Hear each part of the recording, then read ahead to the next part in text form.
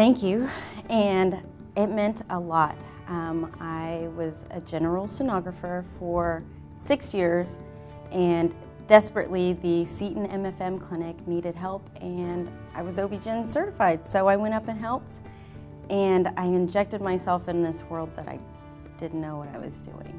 And so it's been 2 years now, and education is key, especially working side by side with people who have been doing it for 14 plus years. And here I am, 2 years, not a whole lot of knowledge.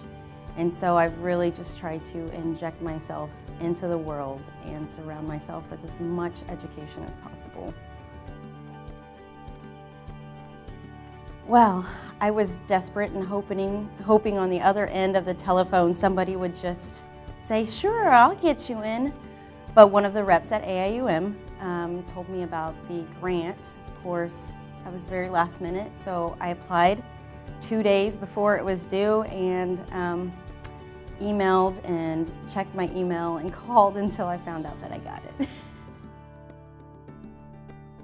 Professional development, I think, is important in a lot of aspects. Nobody wants to fail at anything. I want to continue to be successful, and I just don't want to fall flat on my face and either ruin a reputation that I've built so much.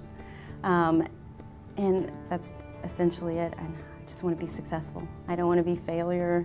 I don't want people to look at me like I'm not doing my best. So I've learned a lot. I have been able to take away at least one new thing, and that's essentially my goal. As long as I learn one new thing a day, then I'm golden.